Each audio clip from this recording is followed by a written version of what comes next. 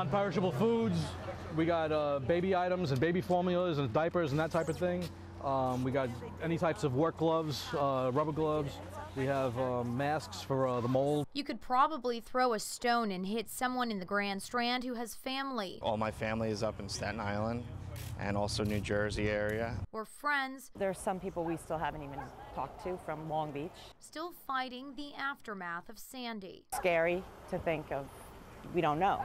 I'm going to take the trash bags and I'll put that in the box.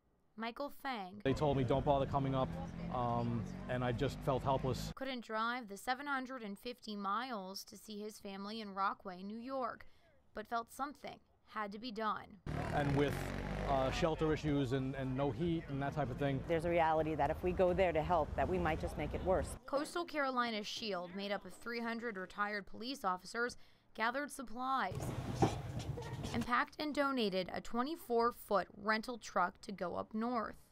And I guess people feel like because they're up in New York and New Jersey that it's such a large metropolitan area that they could be self-sufficient, when really it was such a widespread disaster that it's not so much. They need the help of the rest of the nation. I felt bad. I didn't have any money to donate, so I wanted to do this instead. By late morning, many churchgoers on their way home stopped, went shopping, and came back to give items. Thanks for coming down. It's something organizers say will go to good use. We're going to get this done, and if we have to keep doing this over and over and over again, we'll just keep doing it. Until the need is no more.